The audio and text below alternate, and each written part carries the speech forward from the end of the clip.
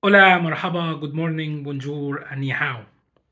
Today, we would like to discuss a different topic, which I've received a couple of questions about it, and it's mainly target for the community of expats on the GCC, which is the Gulf states. It's including United Arab Emirates, Dubai, Abu Dhabi, and the other Emirates, including Qatar, Saudi Arabia, Kuwait, Bahrain, and Oman. That's the 6 countries in the GCC or the Gulf Council, which most of the expats that coming from the UK, coming from Europe, coming from US or Canada or from the Middle East or from Asia, they moved there, whatever they moved there just 5 years or 10 years ago or even 20 years. Normally, this kind of countries doesn't give permanent resident in very rare situation, and in a very extremely rare situation they don't give the citizenship of that country to the expat community or people who lived in the country for 5, 10, 20 or even 50 years.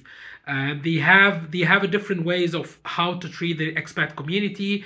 They have a very high well income compared to other expat community in other countries, but they faced with a huge problem when they decide to finish the work or end their residency or any kind of problems, whatever it's a political problem or financial problem or even something that anything could happen as an expat. Your residency is finished and you would like to go back to your home country. So you've spent in a different country, in a different environment for at least 5+ years, and then you thinking about going back. And then it's you give it back, you didn't finish everything in GCC and you just give it travel or staying. Let's give it a try, I'm going back to the UK, I'm going to Canada, US and Europe. And then you shocked that your home country is totally changed. The people mindsets change.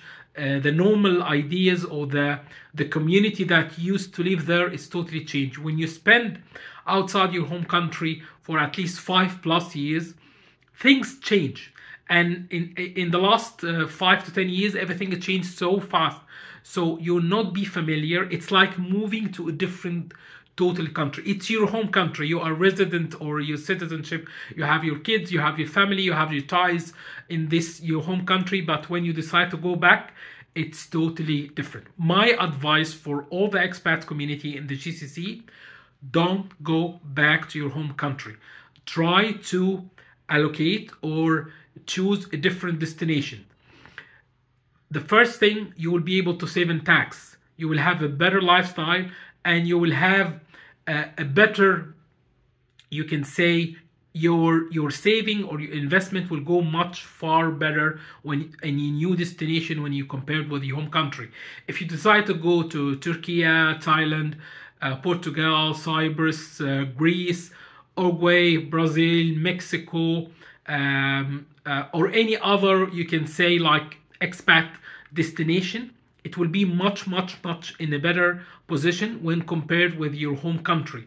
You will be able to get much more out of your investment. You'll have a better lifestyle, and it will be a different situation if you compare your new destination with your home country, because you will feel different in both situations.